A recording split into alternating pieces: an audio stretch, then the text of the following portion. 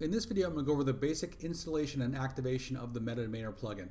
So in order to use MetaDomainer, you of course need WordPress. So what we do is we recommend that you have a default master WordPress install. So essentially you would use one of your domain names to manage all your other domain names. It doesn't have to be your primary domain name. We recommend you register a domain just for your domain business. So for example, I registered mydomainstack.com to do my business with. So in this example, I've purchased the plugin and now I'm going to install and activate it. So I would go to Plugins and Add New, and then I would click on Upload. Now I'm going to assume that I have downloaded the plugin from the MetaDomainer members area. So once I do that, I go Choose File. I'm going to go to the file location where it's located. It is the MetaDomainer zip. So I downloaded that plugin there. I'm going to double click it, and then it's there. I will click on Install Now, and then I will activate it. And once you do that, you're going to see MetaDomainer appear on the right-hand side.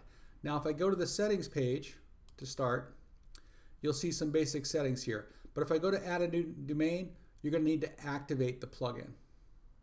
So you're going to see that your MetaDomainer license is invalid, local key expires, says the date. So you just want to enter your key and then the username and email for your MetaDomainer account. So I'm going to just paste in the key here. I'll end up blurring these out for the video. And then my username,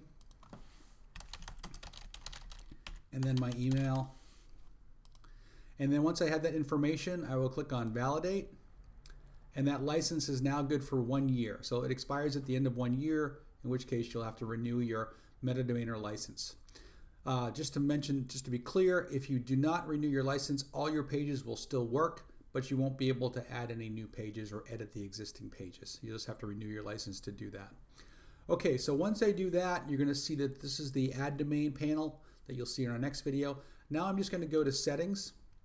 And on the settings, you're going to see these are the master controls that control all of the templates. So you can change these on an individual basis, but for here, this is where you would control them on a master level, so you don't have to re-enter the same information all the time. So this would be your copyright notice. So we don't have a year function right now. We would just type in the year and your company name. I'm sure we'll be adding a default variable for that in the near future. This is the affiliate disclaimer. This is a very basic affiliate disclaimer and disclosure statement. So you do want to have these if you're doing affiliate marketing or selling anything on your site. You want to add this basic affiliate disclaimer. We then have a contact URL field. You can enter in a contact URL and a privacy and terms link. This is the full URL you want to add. And we do have these little tooltips. So if you put your cursor over the tooltips, you'll see exactly what we're looking for in this location.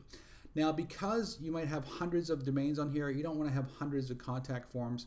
So what we do is we recommend you set up one master contact link. It could be just a page that has your email address. It could be a contact form.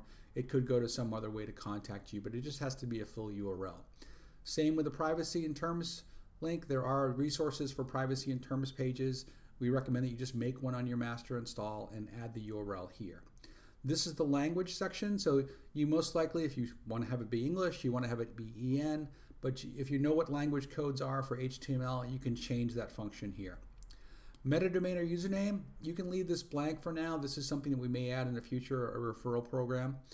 Essentially, it would be, I think there's actually a numerical value, but we may change that in the future. Same with ClickBank ID. We'll be adding ClickBank templates in the future, so you can add your ClickBank ID here, and that'll come in handy in the future.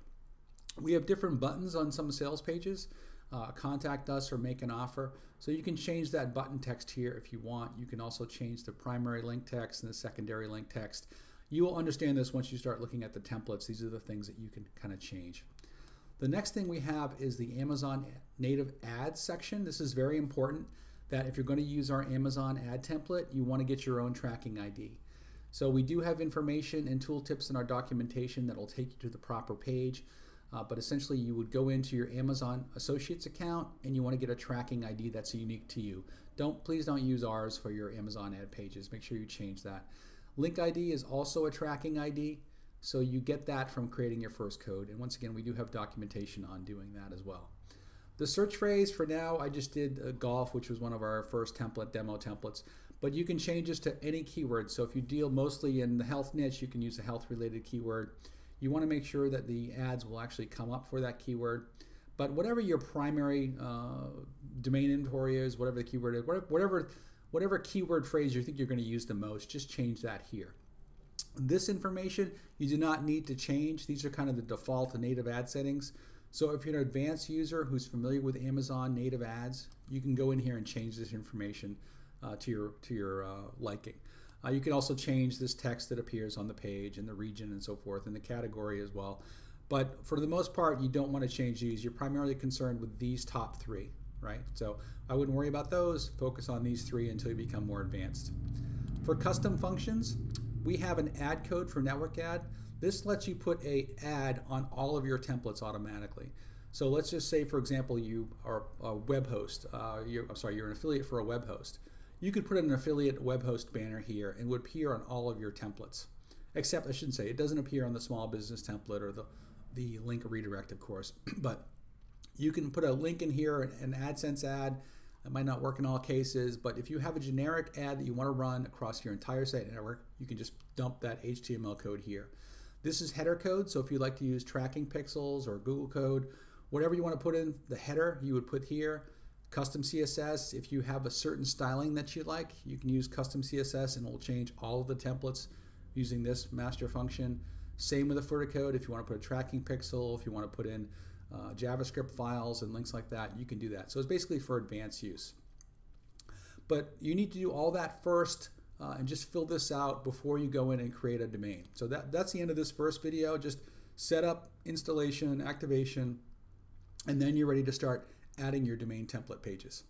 Okay, thank you.